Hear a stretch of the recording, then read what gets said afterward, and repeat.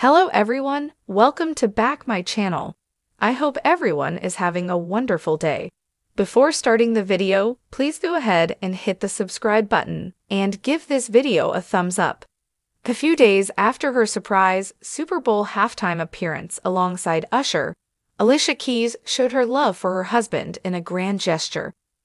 This Valentine's Day, the former The Voice coach, seasons 11, 12, 14, shared the most romantic snapshots of herself embracing husband Swizz Beatz.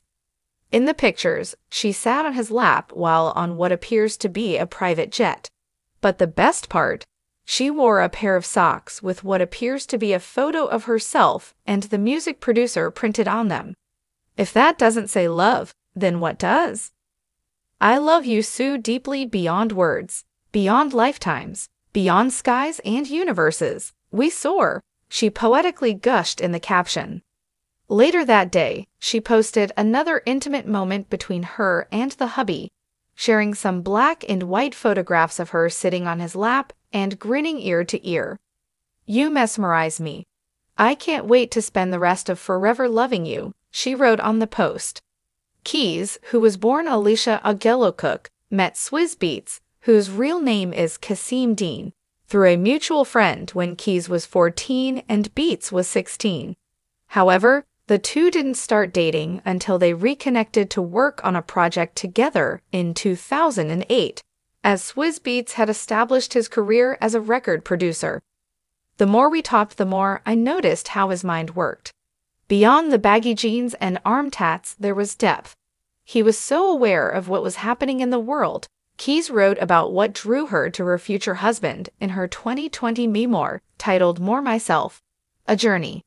The two then got married in July 2010, and they now have two sons together, 13-year-old Egypt Daoud Dean and 9-year-old Genesis Ali Dean.